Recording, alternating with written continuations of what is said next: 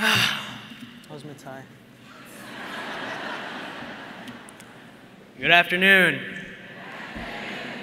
We're really gonna go through this again, please. Good afternoon. There you go. I am Giancarlo Solano Naranjo Coronel Vera, but you can call me Giancarlo. Imagine awakening from a dream. Startled in a pitch black room, icy sweat dripping from your forehead down to your cheeks and neck like the droplets of water sliding down your windows on a rainy day. It takes a moment for your eyes to settle. Around you lay your parents and siblings, their serene faces lost in a world of slumber. Then you realize you're on a bed in a basement, huddled with your family for warmth. This was my new reality, my new home, my new life. I was born into a privileged family from Ecuador.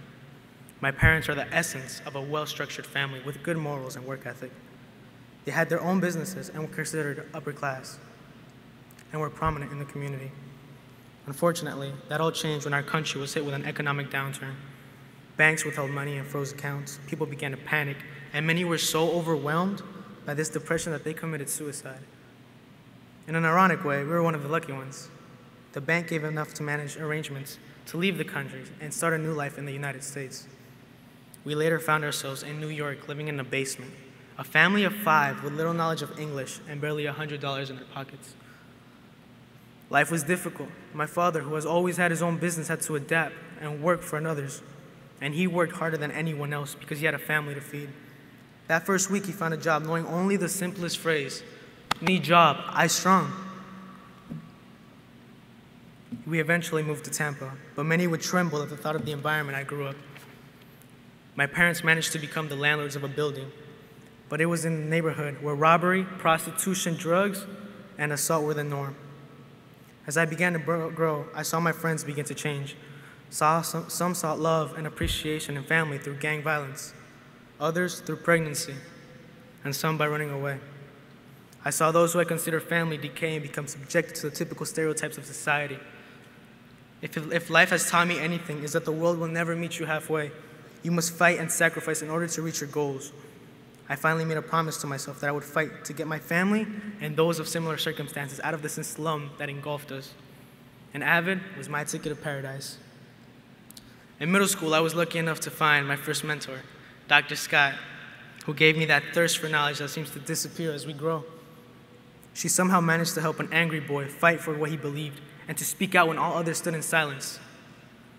I learned how organization was essential to success, for one does not plan to fail.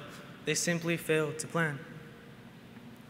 At first, we did appear a bit strange, carrying around a binder ready to explode. The only reason I'm not like my surroundings was due to that love I had for my family and, of course, my AVID family. We all search for it, support, acceptance, and love. Unfortunately, we sometimes seek it in the wrong places. In AVID, all of us were different, but it was our diversity that helped accept it and love one another. Life is mercurial. We can't predict the future, but we can always prepare. As I entered high school, there was a point where I began to give up, and that meant giving up on AVID. The first day of my sophomore year, I went straight to the new AVID teacher, Miss Overton, and told her I wanted out. I tried everything, and I mean everything. But she refused to give up on me, and I am so grateful that she didn't, for all that I am is due to the AVID program. Without AVID, I would have never had the desire to challenge myself by taking multiple advanced placement classes.